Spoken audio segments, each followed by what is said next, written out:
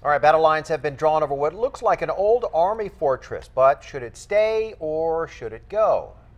Well, new at 5, 10 News reporter Steve Fiorina shows us how the building in Old Town is at the center of legal wrangling between the owner and the City Historical Resources Board.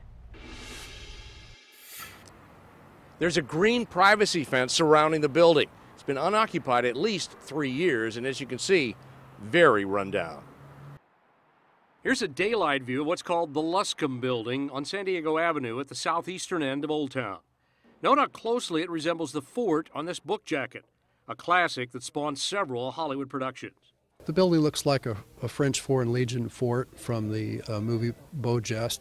Beau Geste, the spectacular adventure classic, starring Gary Cooper. The San Diego Historical Resources Board designated the property as a historic resource last April. Quote, "The building was designated as a 1927 programmatic building with a castle motif and is significant within that context." And it's a landmark. It's an iconic landmark in the downtown area. Everybody can see it from Interstate 5 passing through the area. But the historic designation prevents the owner from changing the appearance or demolishing it. The corporation, 1769 Las Fuentes, LLC, owns the Diamond Connection next door and declined an interview citing delicate negotiations.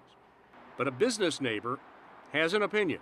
Oh, it's an eyesore, absolute eyesore. And it affects the whole entire street right here. Seda would love to see it renovated, but historians want restoration.